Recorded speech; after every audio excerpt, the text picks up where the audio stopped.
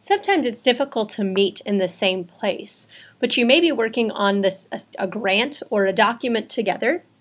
One great way is to use Google Drive because you can have multiple users working on the document at once. Let's go to Create, Document. That is one way to start your document.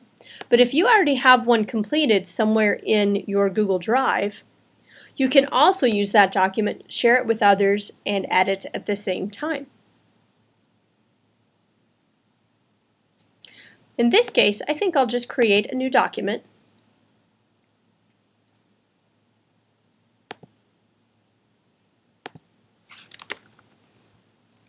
I'll title it Collaboration Demonstration.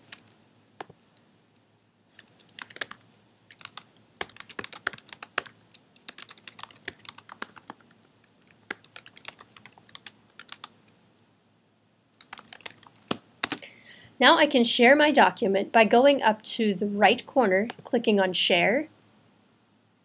And I can share this with people in the corporation as well as out of the corporation. In this case, I'm going to choose someone outside of the corporation. Click Share and Save.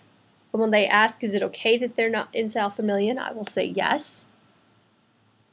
And now I can see that the other email has gone out. So let's take a look and see if we can get another person in the document. As you can see up here in the upper right hand corner, another individual has shown up. So this is someone else, and I am just in the document. So let's see what happens when someone else types in my document.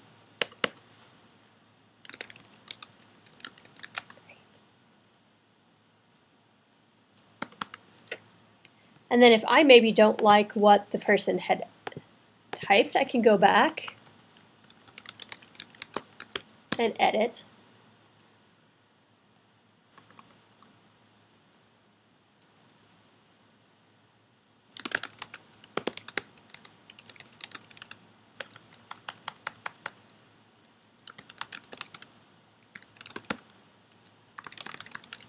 And as you can see, it's real time, which is fantastic.